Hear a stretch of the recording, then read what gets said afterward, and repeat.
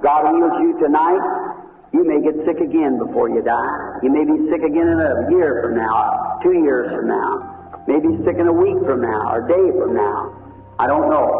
यदि परमेश्वर आज रात्रि आपको चंगा करता है, इसके पहले कि आपकी मृत्यु हो, आप फिर बीमार हो सकते हैं। अब से 1 वर्ष में या 2 वर्षों में, अब से आगे संभव है, अब से 1 सप्ताह में या अब से 1 दिन, मैं नहीं जानता।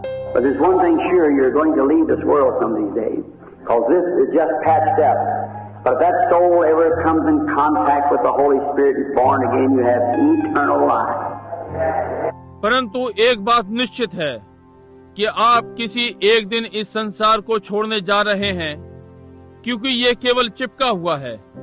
परंतु वो प्राण जब भी पवित्र आत्मा के संपर्क में आता है और नया जन्म प्राप्त करता है, तो आपके पास अनंत जीवन है। No matter what happens here, you never perish. Jesus said, "He that hears my words, believeth on him that sent me, hath at present tense everlasting life, shall not come into condemnation, but hath past tense passed from death unto life." कोई मतलब नहीं कि यहाँ क्या घटित हुआ।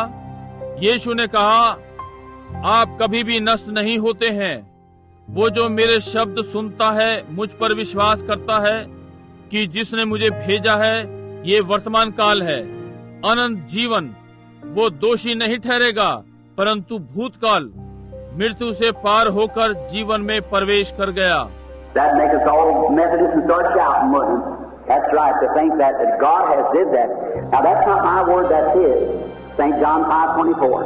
ये हमें मेथोडिस्ट बनाएगा और चिल्लाना आरंभ करता है, क्या नहीं करता? ये ठीक बात है। ये सोचता है कि परमेश्वर ने ये किया है। अब ये मेरे शब्द नहीं हैं, ये उसके हैं।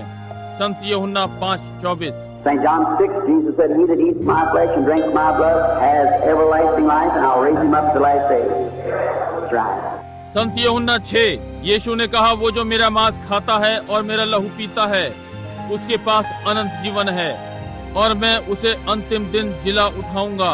ये ठीक बात है। He that eats my flesh and drinks my blood has at present tense everlasting life. Now if it's everlasting, it doesn't just go from one revival to the other, but it goes through eternity.